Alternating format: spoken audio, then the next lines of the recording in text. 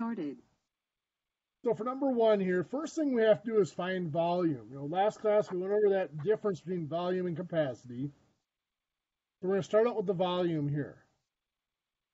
Our base, of course, is going to be the bottom part there. This is the 32 inches by 18 inches. So 32 times 18 is 576 inches squared. So the area of the base for the volume, the area of that base, the 576 square inches times the 8 inches of height. There's 4,608 cubic inches of volume. But we asked how many gallons can that tank hold? So to convert from volume to capacity, remember they both kind of measure the same thing, just in two different ways. So we're going from cubic inches into gallons. We know that 1 gallon is approximately, really close to 231 cubic inches. So the cubic inches cancel out. 4,608 times 1 gallon is 4,608 gallons. Over 1 times 231 is 231. We divide that out. 4,608 gallons divided by 231 is 9.95 or 19.95 gallons. So that tank is just under 20 gallons. Wasn't horrible, but it did require this little bit of an awkward conversion, and it's an estimate because it's not exact of 1 gallon is 231 cubic inches. Now over here on our metric side, finding our volume again is going to require the area of the base again.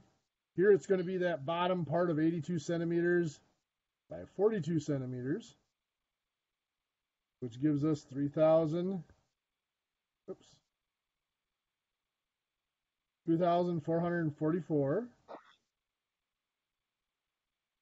centimeters squared.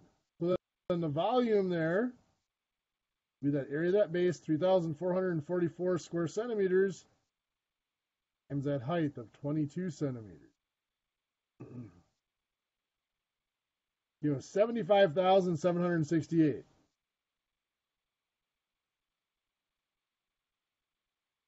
Cubic centimeters.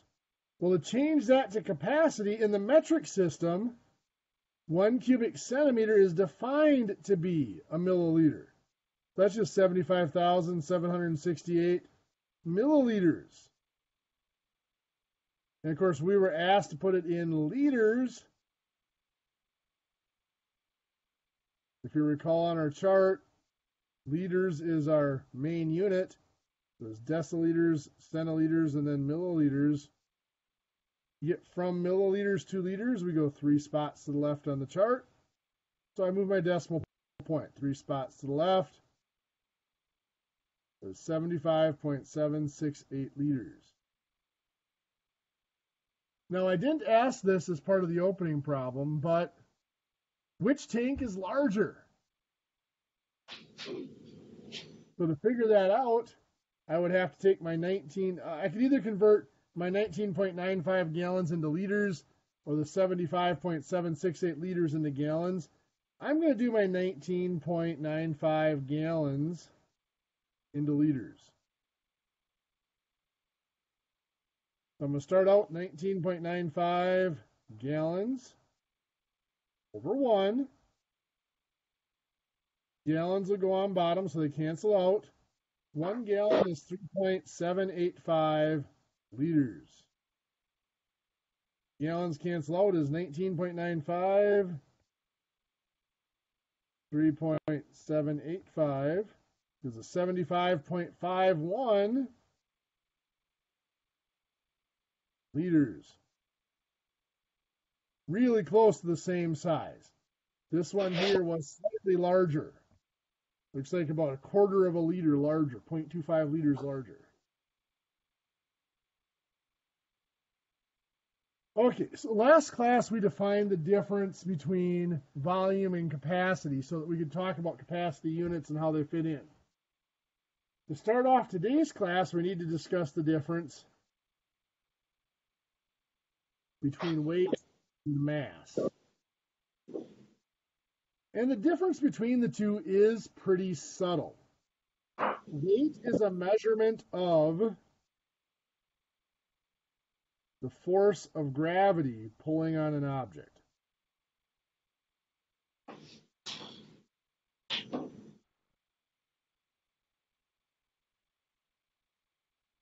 Mass is a measurement of the amount of matter in an object. What do I mean by the amount of matter? What's the amount of material, the amount of particles in that object, the amount of stuff in that object? Well, you might think, well, what's the difference? Having more matter, more mass is going to give you more weight. And that's very true. They are very closely related. But their biggest difference is in how they are measured. Gravity is a force. And force is typically measured by comparing it to a spring. Let me show you just briefly how that works. Let's say we have a wall and we have a spring attached to it. And when the spring is at rest, that's where the end of it sits. By at rest, I mean there's no push or pull on that spring, no force on that spring. Now if I take that spring and I stretch it, I'm going to call the force that I put on it F, and the distance it stretched from where it was at rest to where it is now, I'm going to call that distance X. Well, if I take that same spring and I stretch it to a distance that is twice as far, so I'm going to call that 2x, the force also doubles. It's 2 times the force. So the amount of force on a good spring is directly proportional to the length that it stretches from its resting point. So we can use a spring, we can use the distance that a spring has stretched in a good spring within its limits as a very, very precise measurement of the amount of force that is on it. So we use that then to measure our mass. We take our spring and we'll mount it in some sort of a box, and we'll put an indicator on that spring. And then, of course, on the box, we're going to mark little lines telling us how far the spring has stretched and what force relates to that distance of stretch. These markings are referred to as a scale. So this whole device is actually referred to as a scale. We are using a scale. So now when we hang our object on here, that spring stretches and pulls down, and wherever the indicator is tells us how far the spring has stretched, and in turn how much force that object is pulling on the spring, or how much force gravity is pulling on that object. Mass, on the other hand, is measured using a balance. A balance is just a very, very, very precise seesaw or teeter-totter. We put the object we're trying to measure on one side, and on the other side, we put known masses. And when it balances, whatever this known mass is, that's also the mass of the object we're measuring. Now you might think, well, that's really not different. We're still using gravity. We are. But the difference is mass does not depend on the amount of gravity.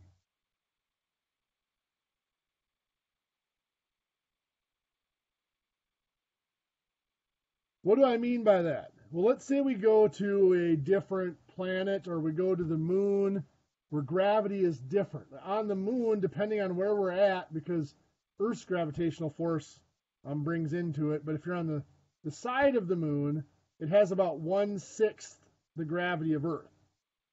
So that means on a scale here, it's only going to pull with 1/6 of the force. So the indicator is only going to move 1/6 as far.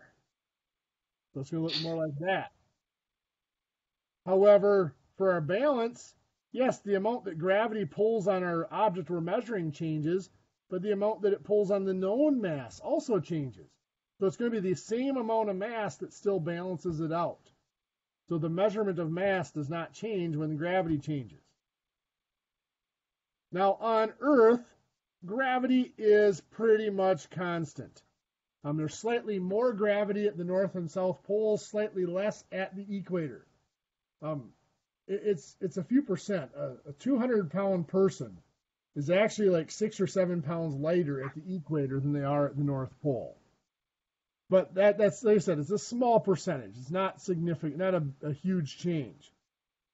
So on Earth, we tend to just assume gravity is constant, and because of that, we get a little sloppy and we kind of flop back and forth between weight and mass. In the standard system, we actually tend to focus on weight.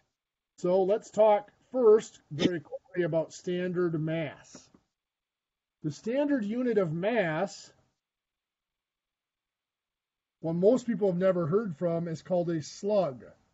Outside of science and engineering, I've never seen a slug actually used for anything.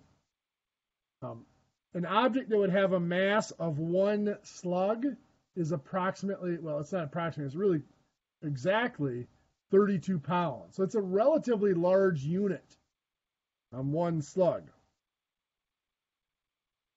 Actually, that's where the old saying, you ever heard that there's a whole slug of them sitting over there? That's where that saying comes from, is the unit of mass, a slug. We tend to not use mass in the standard system. In the standard system, we focus on weight.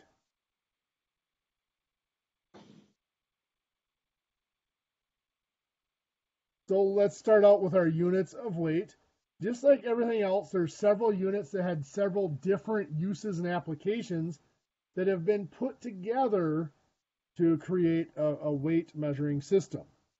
So the first unit we'll talk about is the ton. How many pounds are in a ton?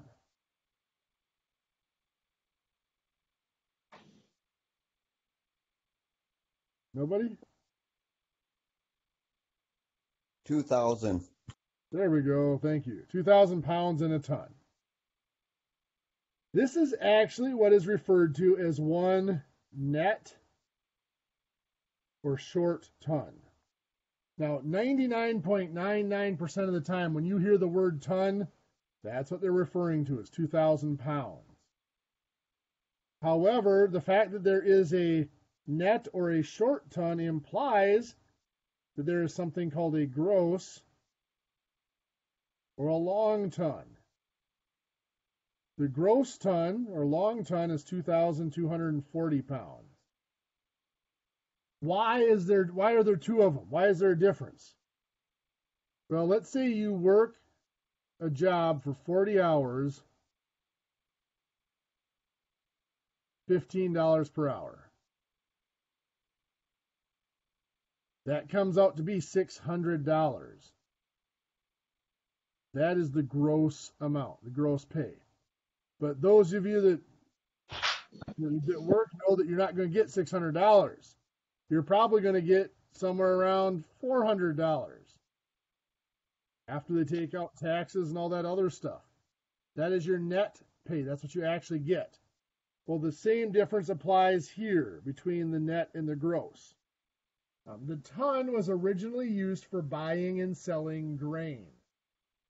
The container, you can't just put a ton of grain on a scale. It slides off. So you have to have some sort of container to hold it. The container that held a ton of grain was about 240 pounds. So the gross ton is the grain with the container. The net ton is just what you're actually getting for grain once you take away the container. In this class, in the homework, you might see the gross ton pop up once or twice, but you will never see a gross ton on a quiz or a test. So on a quiz or a test, if I say ton, I'm always referring to the standard 2,000 pound ton.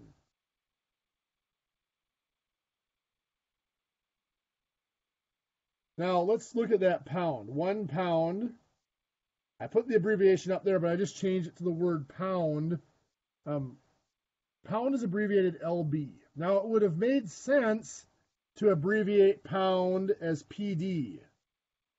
However, in the bookkeeping system for buying and selling grain, PD was already used for paid. Don't want to confuse pound and paid. That's not good. So what they did is they went with the Latin word for pound, which is libra. So that's where the LB comes from. Smaller than a pound, we have ounces. In the standard US pound, there are 16 ounces. Now, since they used the Latin word to abbreviate pound, they did the same with ounces. The Latin word for ounces is ounza, so they used OZ to abbreviate ounces. There are units smaller than an ounce. Most people we don't use them much, so they're not aware of them. There is something called a dram. There are 16 drams in an ounce. And a dram was one of the original apothecary units for medications. You might be prescribed a quarter of a dram of a medication or a half of a dram of a medication. Smaller than a dram, there are minims. Minims are actually kind of a crossover unit, a unit of capacity or a unit of weight. 1 dram contains 60 minims.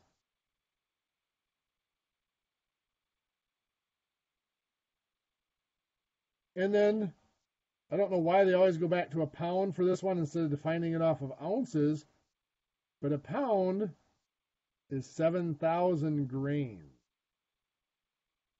The grains they're talking about are actually the grains of sand that they put in an hourglass. So 7,000 of those grains add up to a pound. They literally took tweezers and would count them out.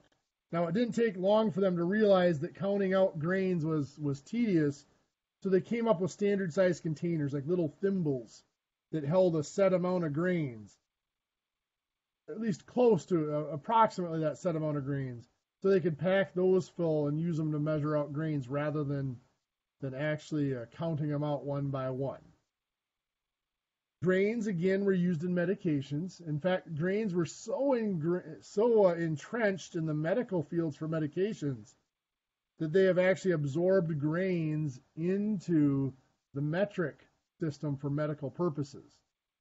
They did it very poorly. The round-off errors in the grains when they absorb it in the metric system is really bad, but they have done it just because it was so entrenched. Any of you that are into hunting and shooting know that grains are a big part of ammunition and stuff as far as sizing your powder and your bullet. These are the conversions that we will use in this class, but if you remember, we had mentioned with the lengths, we mentioned King Edward declaring his thumb and foot and everything else to be the official measuring units of the land. Well, we mentioned that other rulers in other areas did the same thing.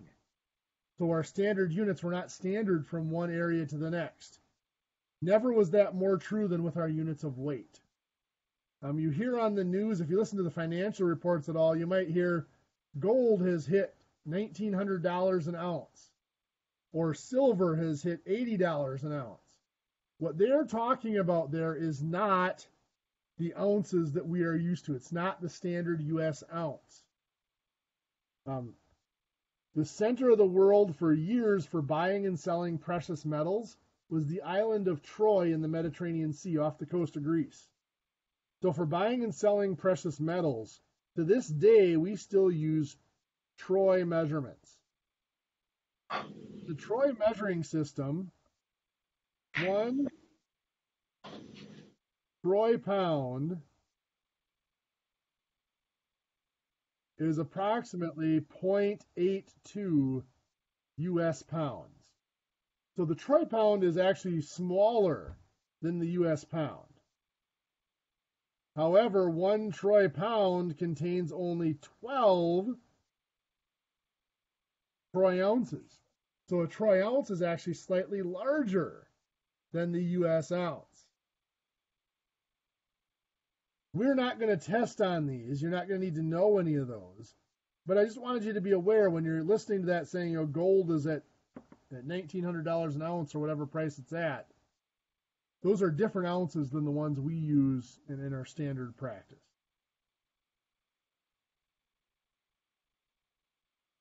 There are crossovers between our weight and our capacities.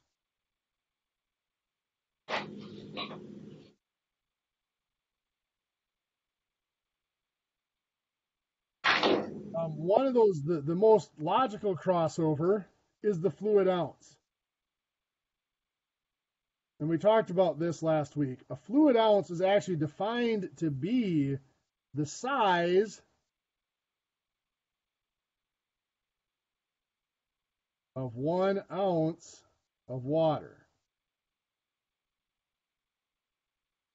So we can use that if we are measuring water, we can use that to find the weight of what it is we are measuring. Or if we're using something that's very close in density to water, it's going to be the same thing. If gasoline is relatively close in density to water, a little bit less dense, but one fluid ounce of that weighs really close to 1 ounce of weight. So it's close enough in density that it's really close to the same weight. 1 gallon then, again, of water, or something really close to water, weighs approximately 8 pounds. So this is actually one of the better conversions in the standard system as far as between units, because 8 pounds is not it's not a really ugly decimal or a weird fraction or anything like that. Not a terrible conversion from capacity to weight when we're measuring water. Now, I had a student actually ask me yesterday, why do they always use water? Well, there are a few reasons for that. One, water is pretty plentiful, and the other, water is relatively harmless. It's not poisonous or anything like that. And it's relatively consistent from one region to the next. There's not going to be water that's heavier or lighter than others, unless you get into the nuclear reactors and stuff where they create their own special water. We're not going to get into heavy water in this class. Excuse me. Let's talk about metric. In the metric system, they tend to focus on mass. The reason being is gravity, weight depends on gravity, and gravity is controlled by the Earth. They couldn't control that to create it however they wanted to. So let's start out talking about metric weight. And of course, weight is a measurement of force. So it's actually metric force. The unit of force or weight in the metric system is a Newton.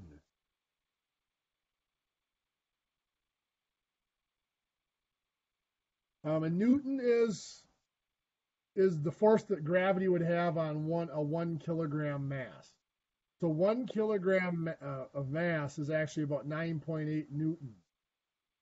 So I shouldn't say a Newton is the force on 1 kilogram. 9.8 newtons is the force on 1 kilogram. Again, outside of science and engineering, you don't really see the Newton a whole lot. But the only place you might see it is if you're looking at pressures. Your Newton per meter squared or whatever in pressure systems. For dairy, if you have your milker pumps and compressors, they'd be measured either in pascals or atmospheres as far as their ability to pressurize, or in the metric it'd be Newton Newton per square meter or Newton per square centimeter is their pressure capabilities. Let's look at metric mass. As we said, the metric system tends to focus on mass. The unit, just like any other item in the metric system, they have one unit, and the unit they use is a gram. And to define the gram, 1 gram was defined to be the mass of 1 milliliter of water. So there's that water coming into play again. So 1 gram was the mass of 1 milliliter of water. So 1 gram, abbreviated with a G. If we went smaller, it was decigrams. That's DG, that's 1/10 of a gram. Centigram, CG is 100th of a gram. And milligram, MG is 1,000th of a gram. Just like our other units, we skipped 10,000 and 100,000, and then it was microgram is a millionth. If you do any paramedic training or EMT training in the medical fields, they often abbreviate that MCG instead of MUG.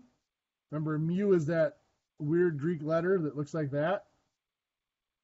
The reason they abbreviated MCG in the medical fields, like we've mentioned, is everything in the medical fields is generally keyboard into a computer system, and there is no mu key on the keyboard, so they use MCG so that they don't have to copy and paste a symbol every time they go to type that, microgram. Larger than a gram, we have decagram, DAG is 10 grams. HG is a hectogram, 100 grams. And KG is 1,000 grams, or kilogram. Then again, we tend to skip 10,000 and 100,000. We go up to mega, abbreviated with a capital M. So capital MG is a megagram, or a million grams. So 1 megagram is 1 million grams.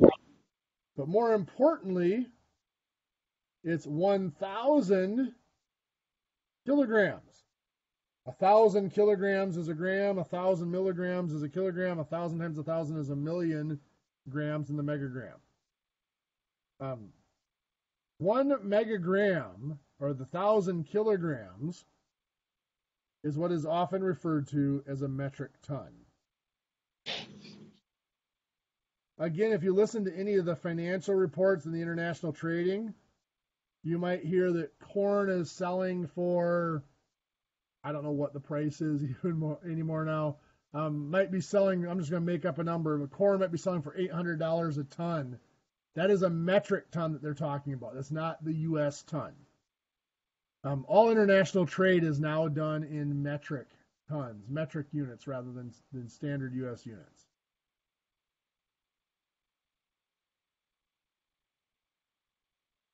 Now, the gram is a pretty small unit. 1 milliliter of water, that's 1 cubic centimeter, about the size of a sugar cube of water. The gram's slightly heavier, slightly more mass than a paper clip. So it's pretty small. So we use the kilograms tend to be our focus when we're talking about mass, and that's what we compare to our standard units. But we do use the grams. Like I said, the megagram, or the metric ton, gets used in international trade, and we use the milligrams. And of course, in the medical fields, we use the micrograms. The other units, the hecagram, hectogram, decagram, decigram, and centigram, boy, I think I've seen centigrams in a couple of applications, but I can't think of any application where I've seen the other ones actually used. We just tend not to use them. Once they created those prefixes, they realized that it was more than what was needed. We really only needed the main ones, the thousands like we have here. Converting is just like it is with any other metric unit. If I have 4,200 milligrams and I want to convert to grams, from milligrams to grams is 3 spots to the left on my chart. My decimal moves 3 spots to the left. That is 4.2 grams. So just like any other conversion that we have. Between our metric and standard, 1 kilogram is approximately, we tend to use 2.2 pounds. It's technically like 2.2083, something like that. But we use 2.2 pounds. So if we have a 200-pound person, what are they going to weigh in kilograms? Now, first, before I do this conversion, I want to point out, kilograms is a unit of mass. Pounds is a unit of weight. Like I said, we tend to get very sloppy working between mass and weight. But because gravity, like I said, is pretty constant on Earth, we can get away with jumping between mass and weight. But be aware that this is a very sloppy conversion. In the medical fields, they have things that are labeled, solutions are labeled weight and volume or weight and weight solutions. And what they're actually using now, since the medical field has gone mostly metric, what they're actually using is mass in volume, not weight. But we've gotten sloppy with the traditional, left the traditional notation in there, even though we've switched to metric and mass rather than standard weight. So anyway, we're going to ignore the fact that we are converting a weight into a mass. We got 200 pounds. We're going to put pounds on bottom, kilograms on top. 1 kilogram is 2.2 pounds. So the kilograms cancel out. 200 times 1 kilogram is 200 kilograms. 1 times 2 is 2.2. We divide that out, that becomes 90.91 kilograms. So a 200-pound person is 90.91 kilograms of mass.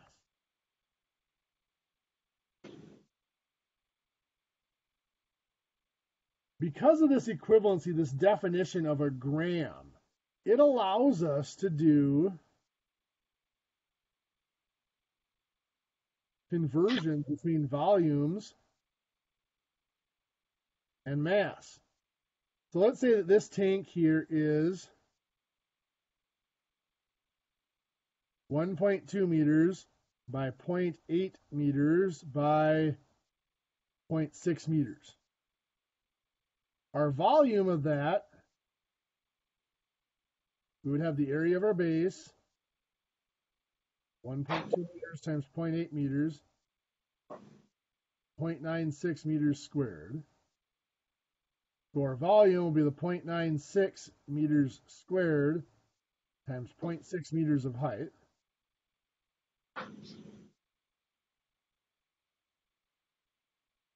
Give us 0.576 meters cubed. Now we want to convert that. Our equivalency from volume to capacity is a centimeter cubed to a milliliter. So I'm going to have to convert my 0.576 meters cubed into centimeters cubed. Well, meters to centimeters is 2 spots to the right on the chart, but since they're cubed, each spot is 3 decimal places. So 2 spots on the chart become 6 decimal places. So I go 1, 2, 3, and then I start adding zeros. 4, 5, 6. That is 576,000 cubic centimeters, which a cubic centimeter is equivalent to a milliliter. That is 576,000 milliliters. Well, if this is filled with water, that is also 576,000 grams, because 1 milliliter of water is the definition of 1 gram. Now, if I wanted that in kilograms, from grams to kilograms,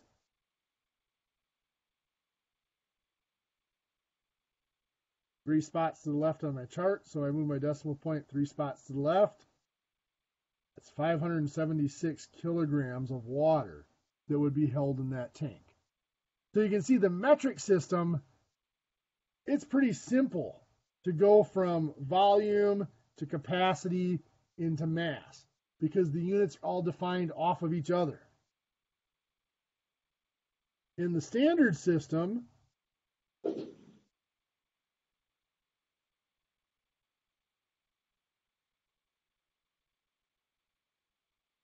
let's say that this is 8 feet by 5 feet by 3 feet. So the area of our base to do our volume is going to be the 8 feet by 5 feet, 40 square feet. So my volume is the 40 square feet times 3 feet of height, or 120 cubic feet. Well, we need to convert that cubic feet into capacity, into gallons. 1 cubic foot is 7.5 gallons approximately. So the cubic feet cancel out. We have 120 times 7.5, which is 900 gallons. And then we need to convert the 900 gallons into pounds, again, assuming that contains water.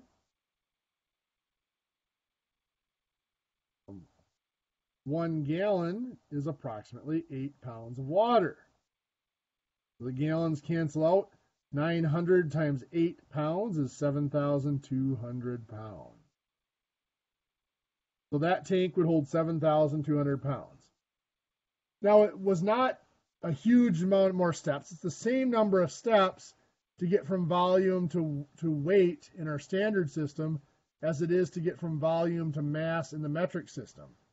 The difference is, in the metric system, a lot of things are either equivalent or just a matter of moving the decimal point to get from one unit to the other. Whereas in the standard system, we had to remember these equivalencies, these conversion factors, like 7.5 gallons in a cubic foot and 8 pounds in a gallon. So we have to be careful to get the correct conversion factor, and then the calculation's a little trickier. I sound like I'm pushing really hard for the metric system, and I'm not, but I do see the advantages of it, and we are going to end up on the metric system at some point. Okay, so our homework for today. Again, from that we started last week. Page 238. 51 through 56. That's the standard units of weight. And page 266, 49 through 54, those are our metric units of mass. What we're looking at right now is we're probably looking at finishing unit 3 probably sometime next week. So in the next couple of weeks, we're going to be hitting our Unit 3 test, just so you're prepared for that coming up. We have at least one more quiz before we get there, though. Anybody have any questions? Okay, we have about 7 minutes left, so you're welcome to use that to start your homework. I'll be on the network here to answer